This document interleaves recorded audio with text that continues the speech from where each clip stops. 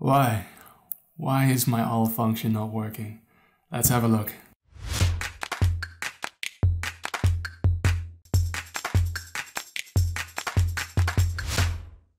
Before we tackle my problem, let's have a quick look at what the all function does. Okay, so here we have a small table where I show the sales amount for different subcategories. And let me now add a new measure where I calculate the sales amount as a percentage of the grand total. Now to do this, I first need to remove the filter context that I have here on subcategory name, which I can do with the all function. So that's when you have the grand total for each subcategory. And then I can take the sales amount to divide it by the overall grand total. Now let's see this in practice. I'm going to go to my ST sales table and add a new measure. And let's call this measure all sales. I'm going to use the calculate function because this function lets us modify the filter context. And then we can take the sum of our sales amount field. And now I would like to remove the filter context on subcategory name. And this I can do with an all function. And we're going to refer to the field name subcategory name. And let's then close our calculate function and add it to the table. Now there you go. You see we are returning the grand total for each subcategory. Now and then as a natural next step, we could then divide the sales amount by the all sales to get the percentage. Okay, so let's now divide the sum of the sales amount by our all sales. And then let's format it as a percentage and add it to our table. Now the all function comes in different variations. For example, we have all selected, all except. Now let me just quickly show you what the difference is. Now let me just copy over the formula that we just wrote. I'm going to go back to my all sales measure. I'm going to copy the formula, create a new measure, and just paste it in there. Let's rename this one then to all selected. And the only change that I'm going to make is that instead of all, we're going to have all selected. And let's do the same for my sales percentage measure. So I'm going to copy my formula. And then also here, we're going to add a new measure. And let's just rename this one to sales percentage, all selected.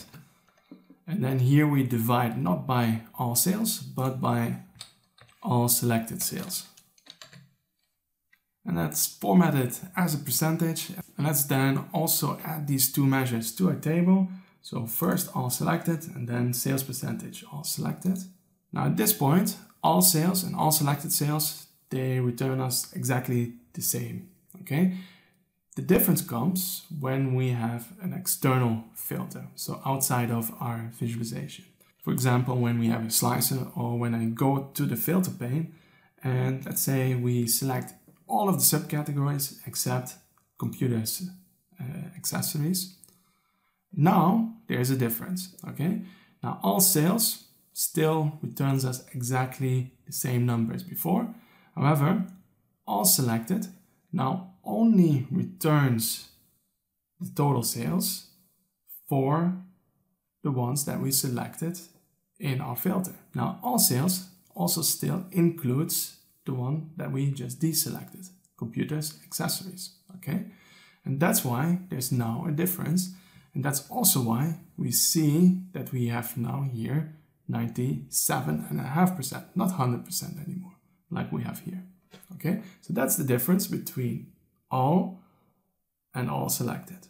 Now then there is also all except. When is this relevant? Well, let's say if we have our table visualization, like this one, and we do not only want to remove the filter from subcategory name, but also other fields in our product table. Okay, now let me show you. If I, for example, take away subcategory name now, and I put in column name from our products table. Okay, I'm going to put it on rows, and you see all sales actually doesn't work anymore because we only are removing the filter on subcategory name, not on column name. Okay, so I would need to go back to my formula and then over here also add another field. So here I can then also remove the filter context from color name. Okay, and now it works again.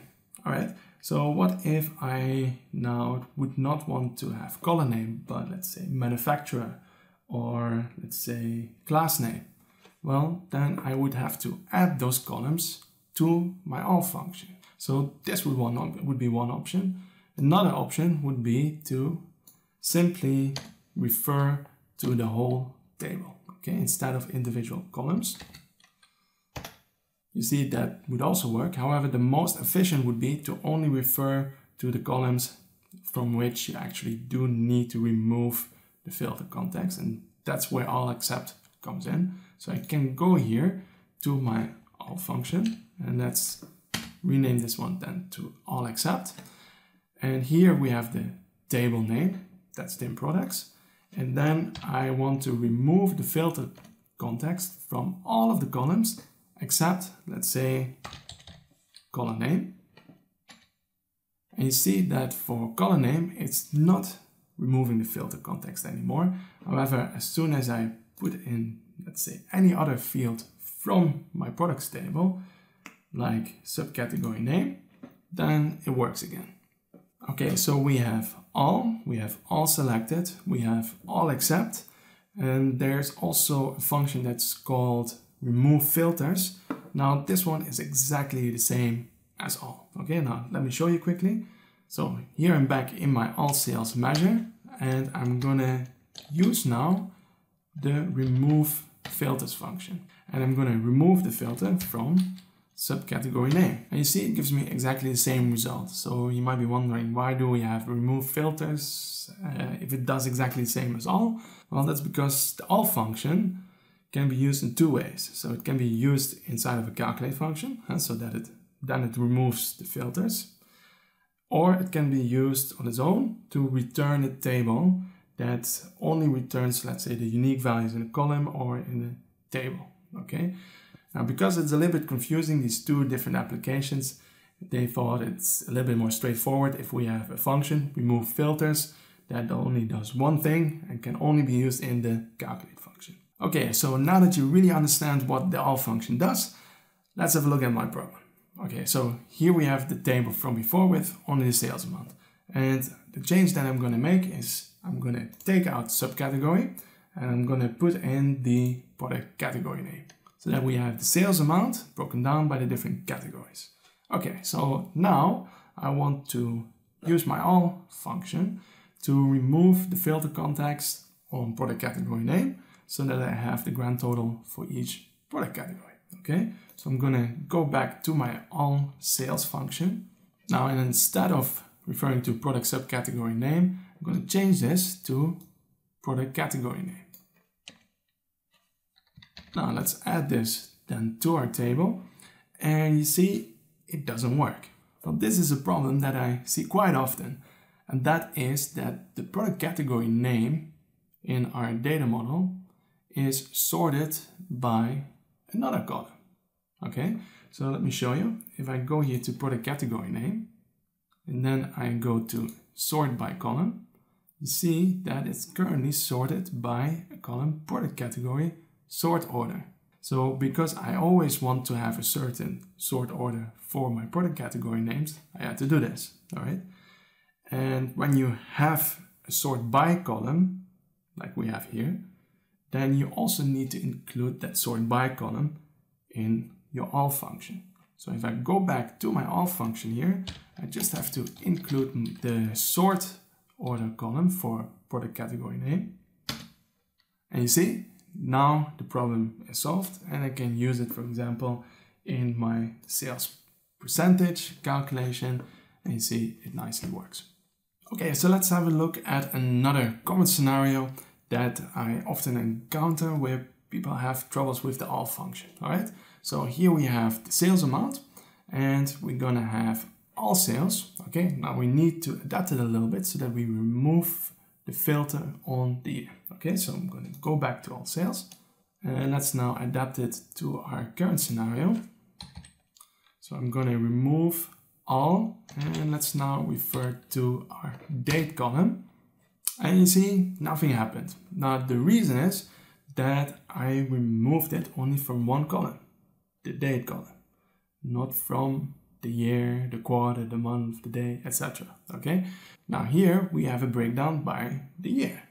Okay, so you see we have our hierarchy, year, quarter, month, day on our visualization. Okay, so if I want this to work on the year level, I need to go back to all sales, and then instead of referring to date, I need to select over here the year, and then it works again.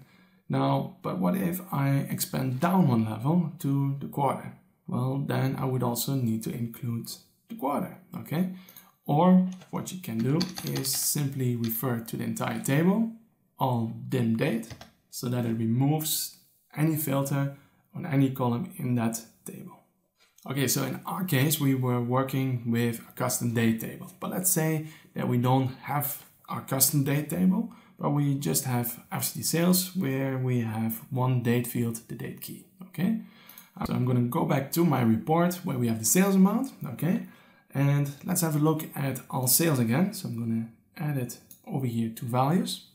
Now, and if we have a look at the function, then here you see we have all, and then we are referring to datekey.date. That means we are now using the hidden date table that's Power BI generates in the backend, okay? And you see it doesn't work. So I need to adjust this so that we have over here then the year. See, now it works again. Let's now also include then the quarter.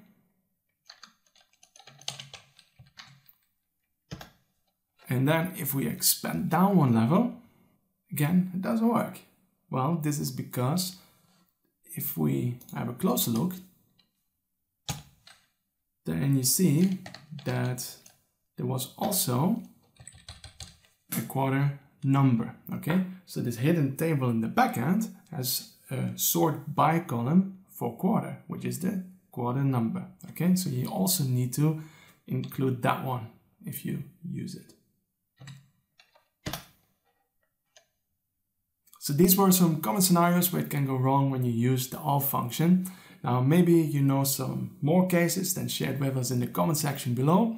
If you like the content, give it a thumbs up and subscribe to our channel, and I hope to see you in the next video.